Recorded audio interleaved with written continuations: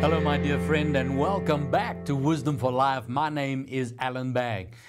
One of the greatest things Jesus said we know to be the Great Commission, and that is that we got to go out and make disciples. Notice it says make disciples, not just make converts. So it's not just about, leading someone to Jesus. It's about discipling that person. Each one of us have been given a responsibility to lead people to Jesus. Now, it's something that I want to do all the time, but sometimes people are a little nervous about it, and they wonder, if I could, I don't know if I can, I don't know if I'm that type of person. Why not make a decision that this year you're going to lead at least one person to Jesus? Think about that. If every single one of us each led just one person to Jesus, it would double the body of Christ. At each one, one. Be encouraged by this message. You know that God teaches us things line upon line, precept upon precept. It makes sense. It's useless teaching somebody something if they don't have the foundation to it. And so we have walked a road this year, developing in our lives a desire to see God's grace manifesting. How many want to see the fullness of grace? I want that grace abounding. When he talks about his grace abounds, that you always have all sufficiency in all things. All things is not just money. All things includes a healthy marriage. All things includes a healthy family, children. They're able to parent them well and have children that are responsive to the Word of God. All things include success in your workplace. All things includes the grace and glory of God manifesting in your ministry, your home cells, whatever position of helps you're in. That there's only so much I can do in my own natural ability. But I'm trusting God for supernatural.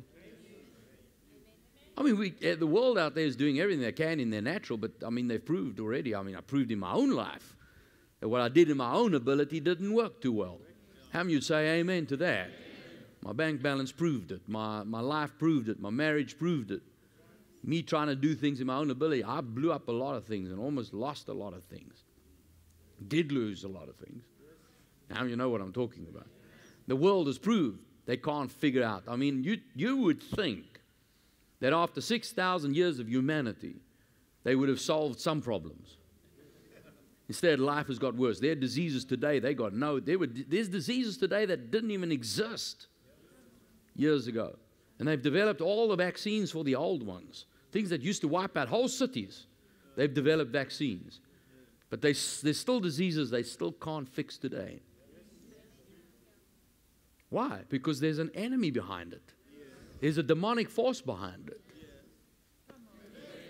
You got to recognize that if you're trying to do things in your own natural ability, Satan, he's not stupid. Now, in certain areas he is. You've got to be pretty stupid to think you can win against God.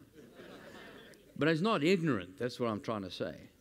He as I say, he could wipe out whole cities, whole nations with a disease, but then man managed to figure it out. Well, all he has to do is just adapt his ways, and now he's managed to figure out a few diseases that we still can't get a hold of. And I know that in the natural, people say, well, one day we will find a cure. But then there'll be another disease. The enemy's relentless. But the only thing that can solve all diseases is Jesus, who took every infirmity and bore every sickness and every disease. That's the only place you're going to find divine life. Never mind just healing, but life. You'd think that by today, after so many attempts at different forms of leadership, you look at all kinds of autocracies and, different kinds of democracies and kings and all, man's tried almost every way to rule a nation. And still, you got anarchy and they don't know how to control it. Even in the great form of democracy, you just get enough people upset with the way things are. They'll just rise up and say, well, then forget this government. Isn't that right? But you can't have peace without the Prince of Peace.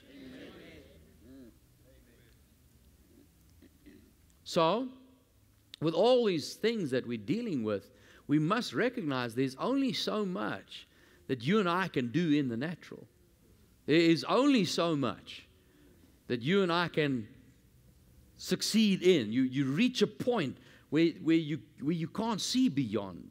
That's where we have to rely on the supernatural. Ever since I've been born again, I found out there's a limitation to my life. I always knew it, but I don't let that limitation bother me anymore. If God says go for it, I'm going to go. I don't care what I feel like. I don't care whether I think I can do it or not. I don't care whether I think I'm well trained in or not. If God says do it, that means He has given me a grace for it. There's a grace that by the time you get to that place, like He says, run through that door. And you know as you're moving, you're running at the speed of light. And that door is coming up. And you know that if that door doesn't open, you're going to slam into that thing real hard. But if God said go, you keep going. And by the time you get there, grace enables you to step through that door in victory. It's that grace that is sufficient for all things. And God's developing us to get into that place. And we found out that it's important for that grace to operate, that we are operating as a company of believers, not just on our own as individuals. God has chosen to place us in a body. There's a specific place. It's not a religion that we join. It's not a club that we spend time with as long as everybody does things my way. As long as everything, the music's what I like, the chair's what I like the way you speak, but then I didn't like what you said there. So now I'm upset with people or fight with someone and then decide to join another club down the road. Come on. No, we're a family. And God has placed us. He knows the pastor you need. I said, God knows who you need. And He places us very specifically. Amen. He knows the one that can speak to us. And I need to have someone in my life that doesn't put up with all my wrongs. I need to have somebody that's anointed by God, that can help expose my problems and my errors so that I can, not to judge, not to condemn, but out of love, so that I can walk the road that Jesus paid for with His life for. Amen. And so we're developing this grace. We found out that faithfulness is a vital key to our lives. Faithfulness. Walking accurately. Trusting God. Who can find a faithful man? I want to be faithful. I want to be faithful. When we stand before Jesus and He says, well done, good and faithful servant. That's not a prize at the end. We're faithful today. I said we're faithful today. I want Him to look at me today and say, well done, good and faithful servant. How do you say amen to that? Well, God's developing us. And we as a church have grown in these things. We're developing in it. And I believe we've got to a place now where God is saying, now I need my church to recognize that these are things that we know. Like Jesus said, the Holy Spirit will come and He'll remind us of what we've already been taught. See, most times, obviously, if there's a new believer, everything's new. Every time we say, wow, I never knew that was in the Bible. Wow, never knew. But eventually, when you've been a Christian for 2, 3, 4 years, you kind of know a lot of doctrine. I'm not talking about revelation. Our revelation gets deeper and deeper and deeper.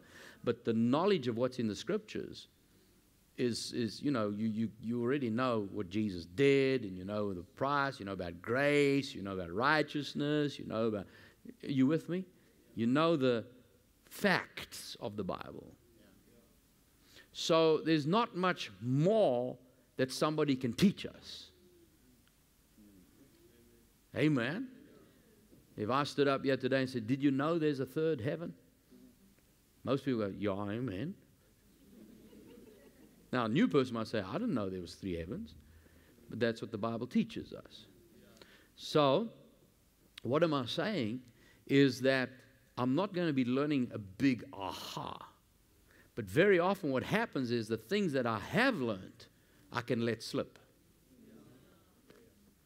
When I first learned it, it was new to me. I got excited about it. I started putting it into action.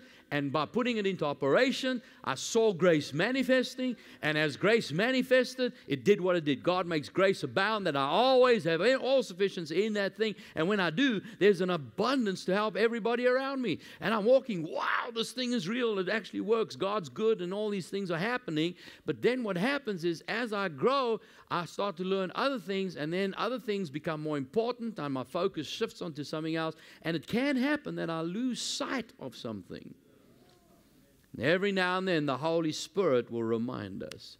And He usually does it through our pastor. Through a situation, through something. And He'll reignite a desire and a passion. And when we return to the former things, then you'll see once again, because sometimes that can happen. After you've been a Christian for many years, I've watched it over the years. I know it's happened in my life. You can get to a place where if you're not cautious, you can start to become lukewarm. Kind of just go to church because that's what we do. And I made a point. I will not let myself slip into lukewarm. If I start picking it up, if I start tasting that lukewarm, I want to sort it out before my Jesus needs to vomit. Now you see a whole bunch of new Christians say, what? Jesus said, I wish you were hot or you were cold. Go read it. It's in Revelation. I wish you were hot or whether you're cold. If you're lukewarm, I will vomit you out my mouth. I didn't say that. Your Savior said that. Amen. So I don't want to get to that point. So I'm going to make sure that I stay on fire. So that's why I ask the Holy Spirit to help me. If something's lacking, stir me up. Because I will take that. If you just ignite something, I'll stir it up in my heart. And He has been speaking to me along those lines just recently on something that He wants to see stirred up once again here at the Bay Christian Family Church. So I just need to ask, how many of you are committed to the vision here? Amen. So that's who I'm talking to. How many of you committed to Jesus? Maybe you're not a member at the Bay Christian Family Church, but you're watching on the internet or whatever. How many of you committed to Jesus and His cause? Then you're in the right place. Jesus says here in Matthew chapter 16, verse 13, Jesus came into the region of Caesarea Philippi, and He asked His disciples, saying, who do men say that I, the Son of Man, am? Who do men say that I, the Son of Man, am? Now, when He says man there, He's not implying, the son of Joseph. Joseph was a man. That's not who. The word man, if this was written in the Hebrew, see, this is translated from the Greek, this particular portion. If it was written in Hebrew, He would have said, who do men say that I, the son of Adam, am? Yeah. The son of Adam. See, Adam was the first man created. But God referred to Adam not just as an individual, but as mankind. Because even when He had brought Eve out of the side of Adam, there were two of them, He still referred to both of them as Adam. You can go read it. The Bible says that Adam called his wife Eve. But whenever God addressed him, He addressed him as Adam. And I believe that if Adam never failed, we'd all be Adam. Mankind. Are you with me? Why? Because we would be one family. And great grandpa Adam would still be alive. Are you hearing what I'm saying? But because he chose to turn this whole thing over to Satan, God could no longer use that Adam. He was now dead. And so He had to bring another Adam into the earth. That's Jesus. That's why He was referred to as the last Adam. The last Adam.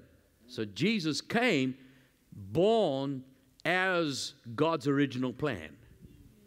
A mankind that God recognized as a family, not a religion.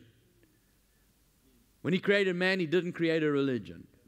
If Adam never failed, chances are there'd be no church buildings. There'd be no pastors. Why? Because we'd all be walking with God. We wouldn't have somebody necessary to teach us.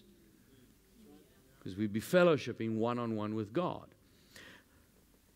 So when Jesus came, He didn't come to start a religion. He came to reestablish the relationship God had with the first Adam. Amen. That's God's desire. God's desire is not to meet you once a week on a Sunday in a church building. God does not want a religious ritual with you. He wants a relationship. He desires to fellowship with us. And that's His original plan. His original plan has never changed. God says He's the same yesterday, today, and forever. Now, you'd have to maybe use a different method, because now what would happen is that God knew that man would fall, and so He had made sure that Jesus was crucified. The Bible says He was crucified before the foundation of the earth. Why? Because once God decides to do something, it's done. It doesn't matter when it plays out in the natural. So Jesus was already set up as our sacrifice. And God had to play that through. But His plan has never changed. His plan is always, the reason Jesus did that was to redeem us back into a relationship with God that He had with the first Adam. Hallelujah. See, the last Adam walked that way.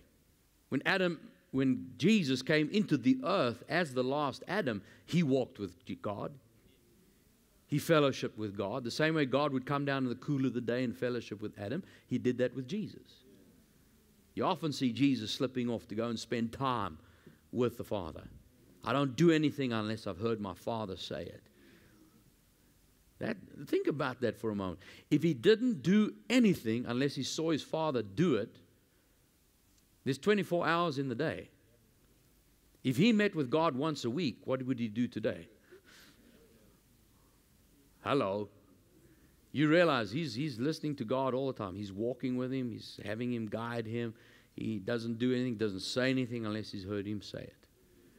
So He's in a continuous intimate relationship with the Father.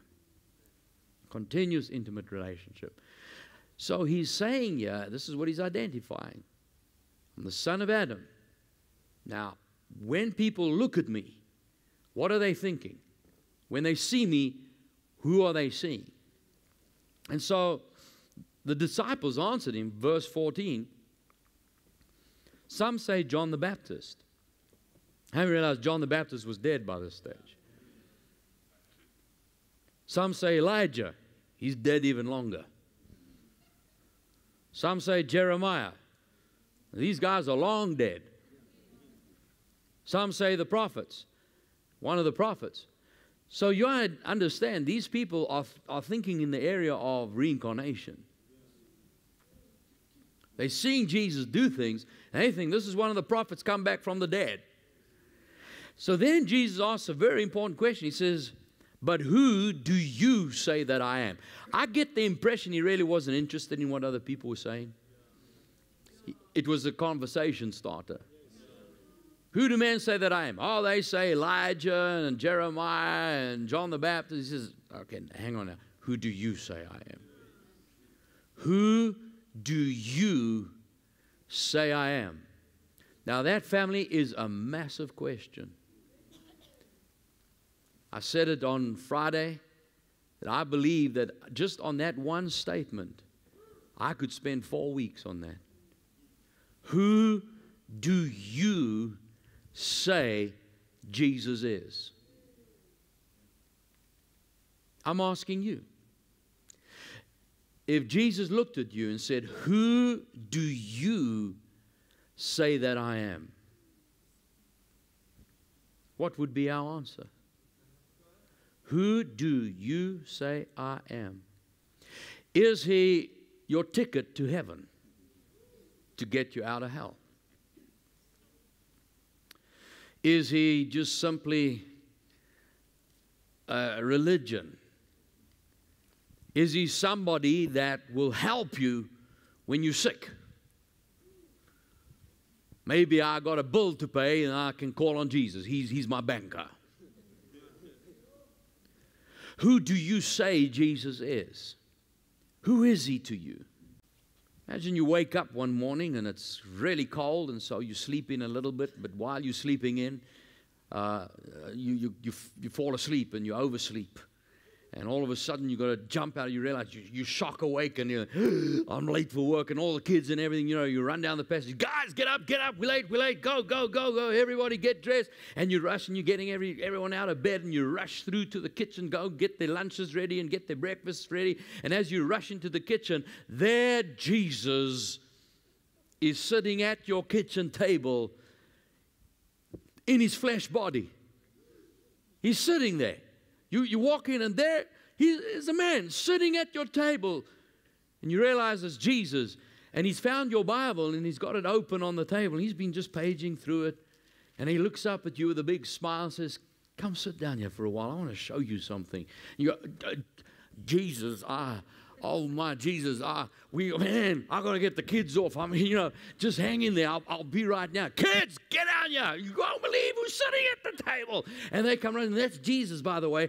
Come quickly. I got to get you. Come, lunch, and breakfast, and get them shoved out the door. And say, Jesus, I'll be right back. And you run and take the kids to school, and you rush back. But because of the traffic and everything, now you're late for work. You think, man, Jesus, I got to get to work. You know what? Lunchtime. I'm going to come back here. Don't go anywhere. I'll see you later. And so you walk in the door and throw the keys and fall down on the couch and put the television on. Just take a deep breath, and then you hear a noise. And there Jesus is still at the kitchen table. And Jesus looking said, I want to show you something. I said, Jesus, man, I'm really tired. Can I just watch just a little bit of TV? I'll be there now. I just want to just chill, just unwind. And as you slouch past the kitchen table and say, Jesus, you know what? It's been a hectic day. But I'll see you in the morning. And we go to bed. I wonder if you saw Jesus sitting at your table physically, would that have happened? If you walked in and saw Jesus, Jesus, he's sitting there, what would happen? That's the day canceled, isn't that right? Come on, I'm just sitting down. Don't worry about school. Isn't that right? That's how we would react. But family, do you know what? Jesus is waiting every morning. He wants to sit with you, and he wants to show you his word. As children of God, we have been rescued from the kingdom of darkness into the kingdom of God. Who do you say Jesus is? Who is he to you? In this series, Allan Bagg will help you identify your purpose as a child of God. Every one of us have the capability of leading people to Jesus. He shares practical ways to help you fulfill your call and will also help you walk confidently in your purpose, experiencing God work in and through your life. See, if I have a relationship with a religion, I have nothing else but religion to give to somebody. But if I have a relationship with a living Christ, I don't have to do much convincing. Get your series today by contacting us here at Allan Bagg Ministries. You know, we've probably all heard the anecdote where it says, how do you eat an elephant? Well, it's one bite at a time. Now, I don't think anybody wants to eat an elephant, but praise God, we are called to lead people to Jesus.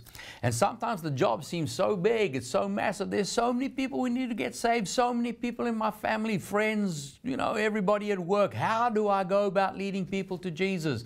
And sometimes we feel that, you know, I'm not that person, I feel a little introvert. Well, what I like to do is say, well, is it possible to lead one person to Jesus? Just one. Just think of one individual that you can pray for and commit to and make a decision to lead that person to Jesus. Out of that knowledge birthed this message, each one win one. Because if we're all doing that, it'll have a great power in the kingdom of God. This is a 3-part series. It's going to help build your faith towards that. Maybe you've been a little hesitant. You're not sure if you are able to do it or not. By the time you've listened through this, you'll have great faith. And I believe that loved one that you so greatly desire to see, know the Lord Jesus Christ, you'll have the ability, the confidence, and the knowledge that God is working with you and you are working with God to bring that person to the knowledge of the Lord Jesus Christ. So I encourage you, get your set today. It'll help build and develop your faith. Now, friend, if you've never yet made Jesus Christ Lord of your life, today is your day. You're the one that we're reaching out to today. And maybe you're sitting there watching this program, you just happen to cross this channel. I want you to know it's not by accident that you and I have got together like this. God wants you to know He loves you. He gave His life for you. He died for you. And then He rose from the dead, proving that your sins are paid for. All you have to do is believe that. The Bible says if you believe with your heart that Jesus is raised from the dead and confess with your mouth that He's Lord and Savior, you will be saved. So let's pray that prayer now. Say this out loud. There, where you're watching, say this with me. Dear Lord Jesus, thank you. You gave your life for me. You died for my sins. And then you rose from the dead, proving my sins are forgiven. Thank you. From this day on, I call you my Lord. You are my Savior. I choose to serve you, to worship you, to honor you. One day, I will leave this earth and stand in front of you and see you face to face. Thank you, Jesus. Amen. Amen. Well, praise God, my friend. You are born again, a child of God. I have something I'd like to send you now. This card's going to explain to you what's just happened, also some guidelines now that you are a Christian. This is a Bible study program that will help you read your Bible cover to cover within a year. And then my Christian passport out of this world of failure into His kingdom of victory. That's my free gift to you. I want to sow this into your life, and we'll pay the postage as well. If you can just call me on that phone number or write to us at that address. As soon as we got your details, I'll send that to you, and it'll get to you in a few days' time. Well, that's all we have time for today. I look forward to being with you again tomorrow. This is Allan Bagg reminding you Jesus is Lord. Remember, life is a choice. Choose life. God bless you. Allan Bagg Ministries is making the series that featured as this week's Wisdom for Life programs available to you for purchase. Choose life.